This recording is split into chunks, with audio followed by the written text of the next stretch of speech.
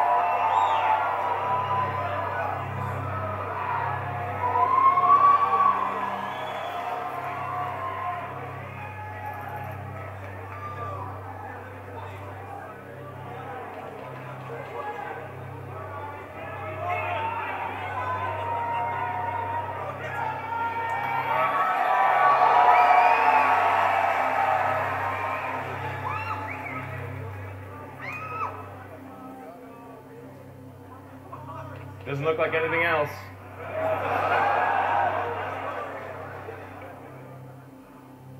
So we'll start off with the size, the dimensions, and the inspiration.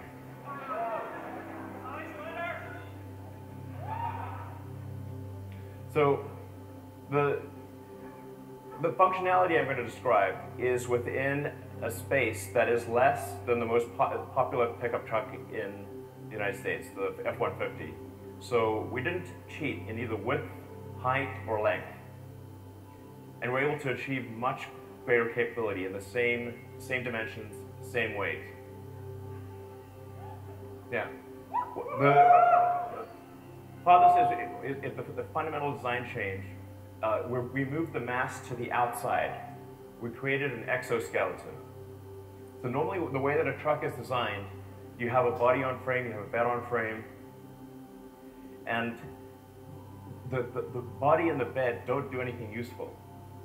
They're carried like cargo, like a sack of potatoes. It was the way that aircraft used to be designed, when they had biplanes, basically.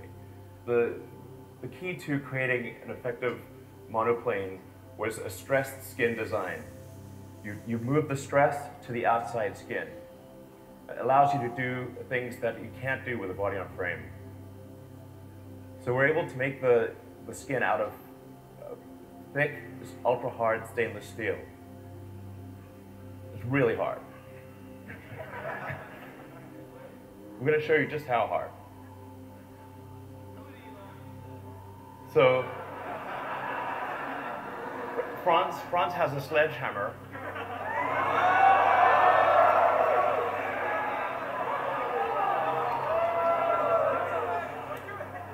Now, don't hold back.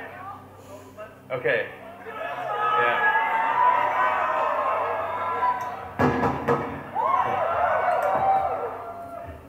It's a regular truck door.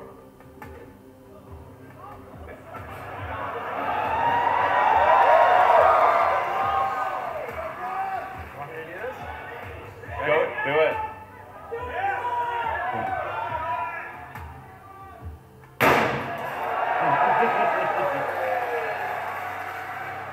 Yeah. Stop. Yeah, hit it a couple times. You want to hit it again? All right.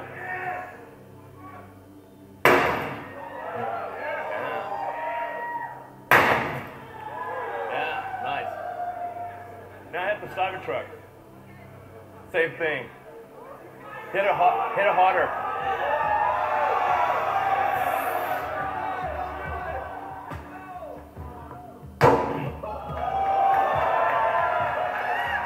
Yeah.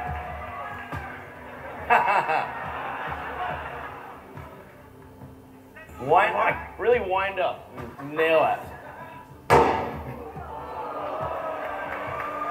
Yeah. It's pretty strong. Very strong. So if you think about like a truck, you want a truck that's tough. You want a truck that's really tough, not fake tough.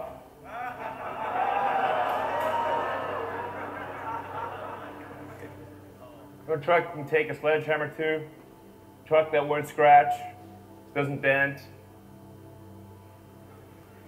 What else can we do with this truck? What if we shot it? Let's shoot it.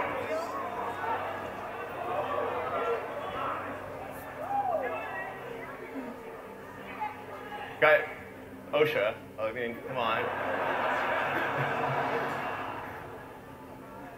So that's a 9mm bullet shot at the door. We're in California, unfortunately. But the 9mm, it is literally bulletproof to a 9mm handgun. That's how strong the skin is. So it's ultra hard, cold rolled stainless steel alloy that we've developed. We're going to be using the same alloy in the Starship rocket and in the Cybertruck. Yeah, you're welcome. So on the right, that's like normal truck doors, like might as well be made of tissue paper. The looks like a paintball. Very different. So, you know, when you say something's built tough, that's what we mean.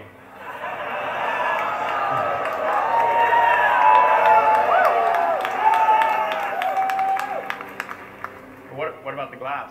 Seems like a vulnerability. Yeah. Transparent metal glass. Yeah, that's right. Let's show some of the tests. What can we do with this?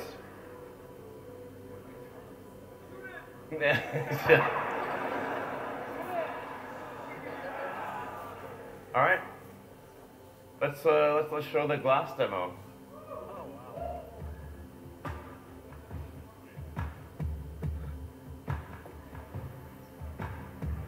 There you go. So first, this is regular glass. This is like normal glass, car glass. I want to show you what happens with normal car glass.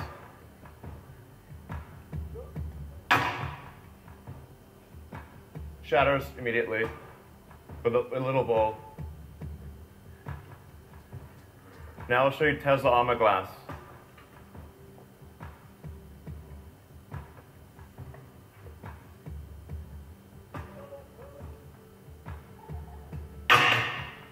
Nothing. Yeah. But it's kind of a small ball though. Let's maybe like do it at a bigger height with a yeah. Yeah, so still doing it. Yeah, not bad.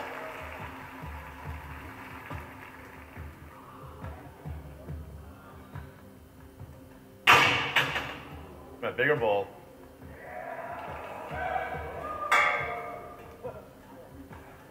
Yeah. Yeah.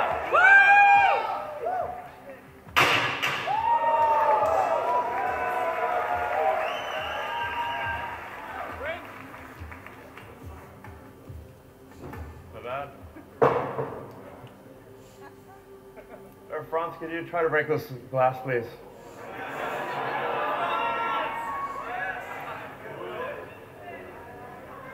Yeah.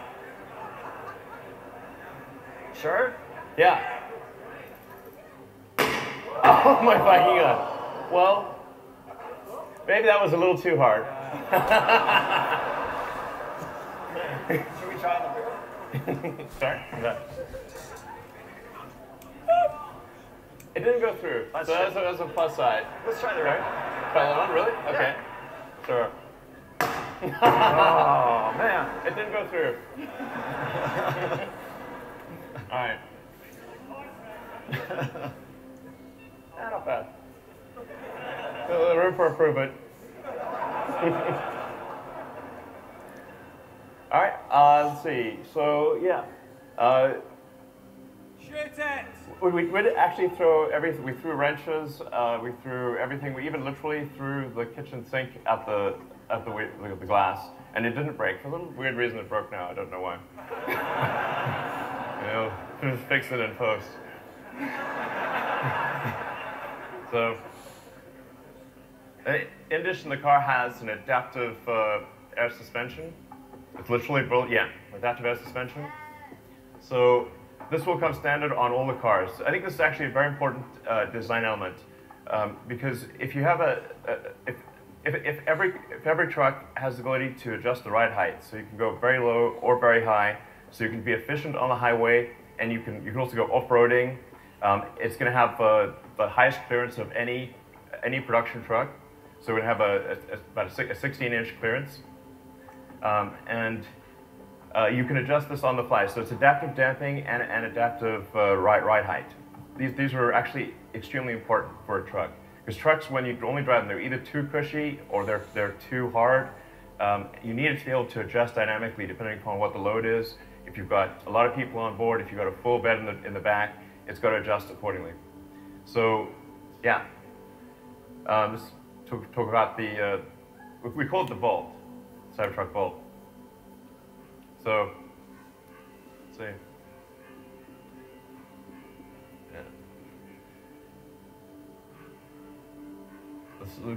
Let's demo this active, but yeah.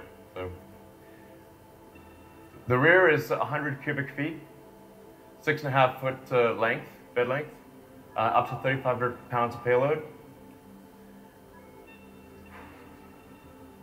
Yeah. And it can tow.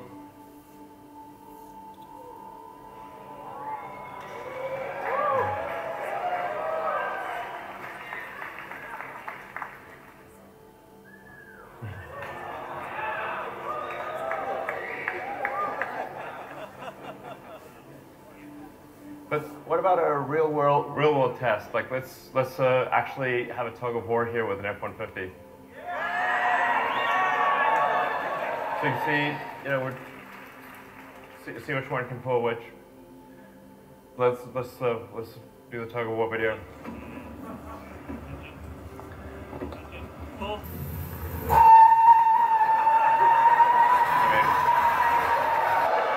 Yeah.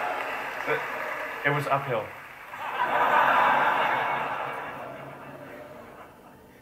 So let's see on-road performance.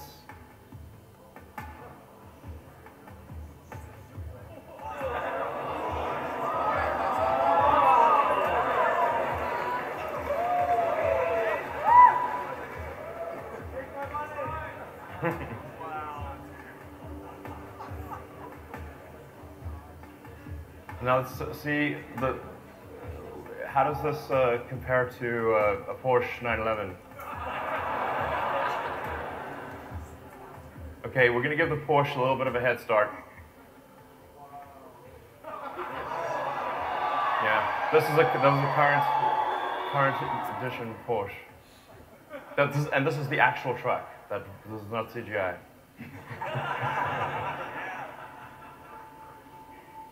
In terms of off-road performance, it's going to have the best angular approach angle, best clearance heights, best departure angle. For people that really going off-road, this is going to be great. You could basically do the Baja Rally in this thing. We have 3 ranges.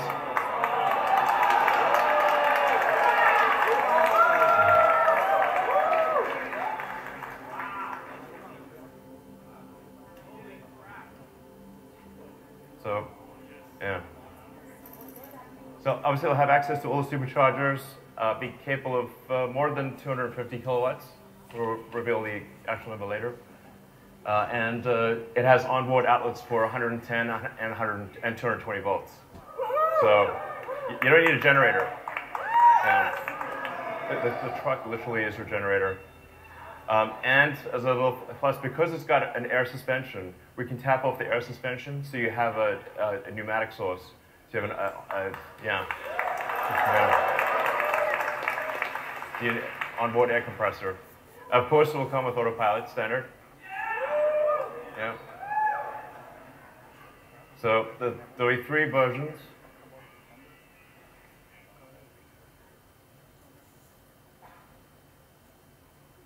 But it's gonna.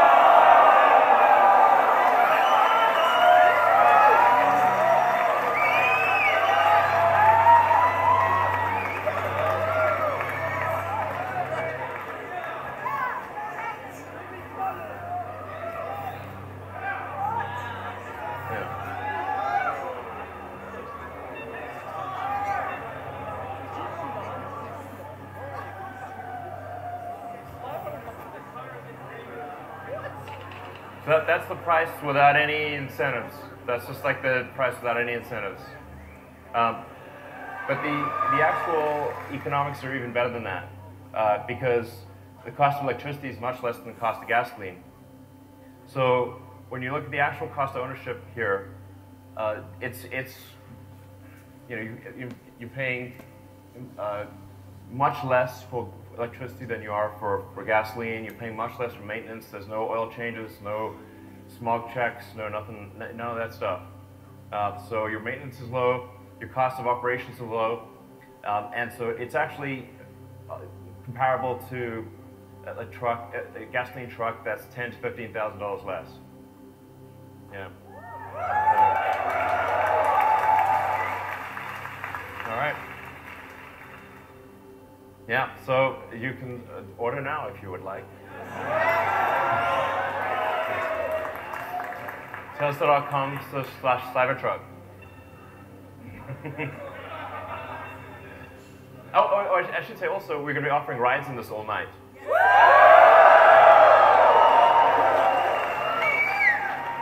Yeah, don't mind the glass. So, anyway, thank you guys for coming.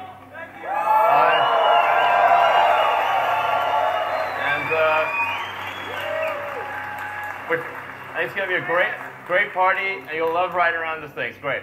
All right, thank you. Oh, wait. We have,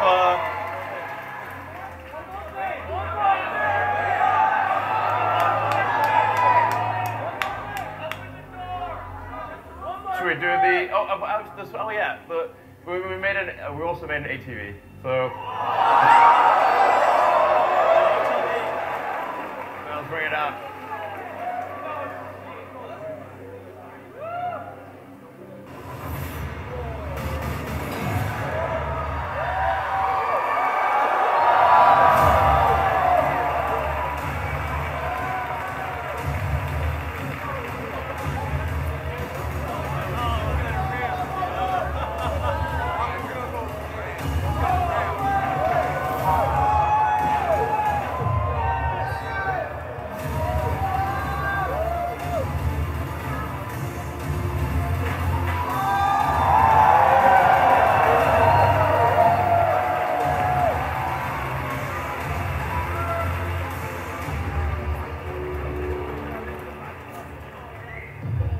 So you can see the truck. This is what I mean by the adaptive air suspension.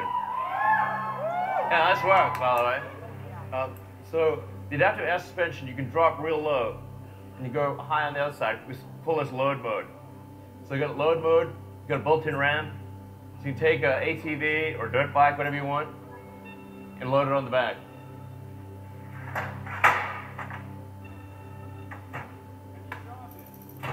Yes. Oh, and it's currently plugged in and charging. Yeah. Feel like the car is adjusting itself. Yes. So you go like real tight on the freeway, and you can go way high off-roading. Yeah. Thank you. All right. Thank you.